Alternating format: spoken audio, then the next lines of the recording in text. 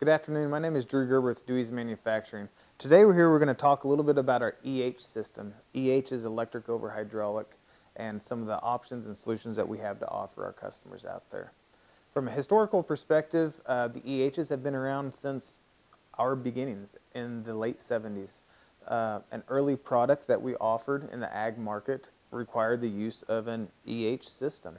As we got more time with that product and as it moved north into colder environments, and as duty cycle requirements increased, we realized that the EH wasn't the final solution for us, and so that led to the development of the clutch pump kit. There have been many technological improvements since the late 70s, early 80s when it comes to EH systems. Back in 2015, we wanted to reevaluate that and see if we could come up with a more robust system that would be continuous duty, and so that led us to where we are today. We wanted a system that could provide continuous duty hydraulics to whatever your application is. We wanted a system that was robust enough to handle it, because we know there are customers that are out there that want a system that is separate from their engine or their transmission. They want a system that's tied to the body itself. And so that's why we came out with these EHs. That's why in 2015 we were trying to solve those continuous duty problems.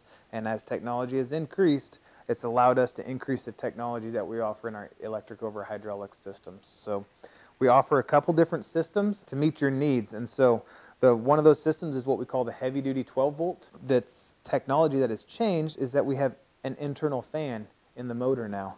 We have more efficient hydraulics. And so now we can cool that motor.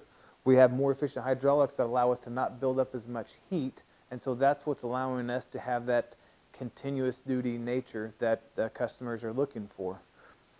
When you couple this 12 volt motor with this box and one extra battery, all of a sudden now you have what we call our hybrid EH. So hybrid EH is actually running off of 24 volts, but is charging off of 12 volts.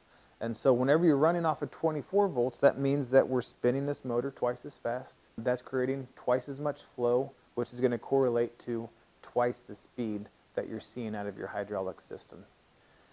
For more information, you can check out our website. You can see a lot more of the detailed specs about these different units. It's www.deweze.com. Thanks for checking us out here today.